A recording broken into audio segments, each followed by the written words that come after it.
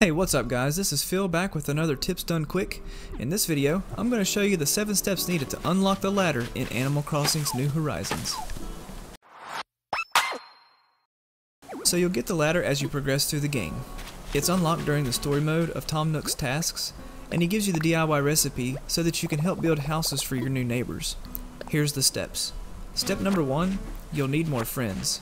Therefore, you must go on the mystery tours to find more friends to come to your island.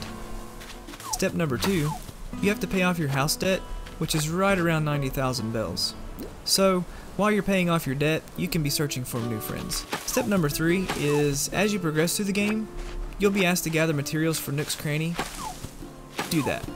Step number 4, after you have placed Nook's Cranny on your island, go talk to Tom Nook.